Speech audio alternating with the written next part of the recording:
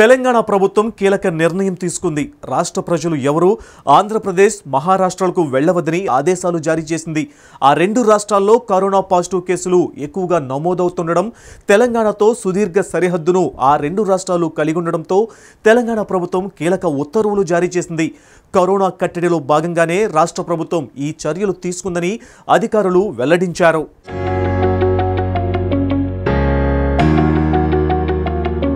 Andhra Pradesh, మహారాష్ట్రల్లో corona virus తీవ్రంగా విజృంభిస్తోంది.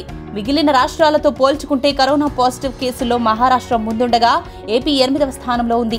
ఇప్పటి వరకు మహారాష్ట్రలో 10,000 మందికి పైగా ఈ వైరస్ సోకినట్లు సుమారు 459 మంది మరణించారు. ఏపీలో 1,400 మందికి ఈ వైరస్ సోకగా 31 మంది మరణించారు. మరోవైపు తెలంగాణలో క్రమక్రమంగా కరోనా తగ్గుముఖం పడుతోంది. గత వారం రోజుల నుంచి తెలంగాణలో కరోనా పాజిటివ్ కేసుల సంఖ్య సింగిల్ డిజిట్కే పరిమితం కాగా ఏప్రిల్ 30న మాత్రం 22 కరోనా పాజిటివ్ కేసులు నమోదయ్యాయి. దీంతో మరిన్ని చర్యలు చేపట్టడానికి తెలంగాణ ప్రభుత్వం సిద్ధమవుతోంది.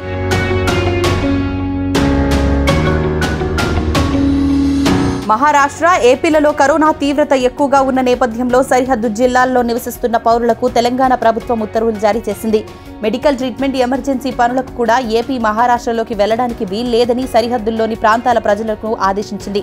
ఈ నిర్ణయాన్ని అమలు చేయడానికి పోలీసు బలగాలను పెంచింది, భద్రతను కట్టుదిట్టం చేసింది.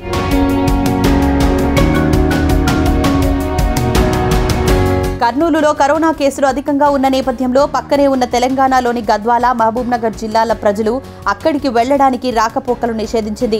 అలాగే ఖమ్మం, నల్గొండ జిల్లాల వాళ్లు విజయవాడ, గుంటూరు వైపు వెళ్లడానికి వీలు లేకుండా సర్కార్ భద్రతను మరింత పెంచింది.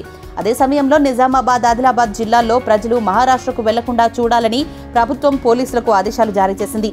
ఈ కట్టడి కేవలం కరోనా కేసులు నియంత్రణలో భాగమేనని, దీనికి ప్రజలందరూ సహకరించాలని అధికారులు విజ్ఞప్తి చేశారు.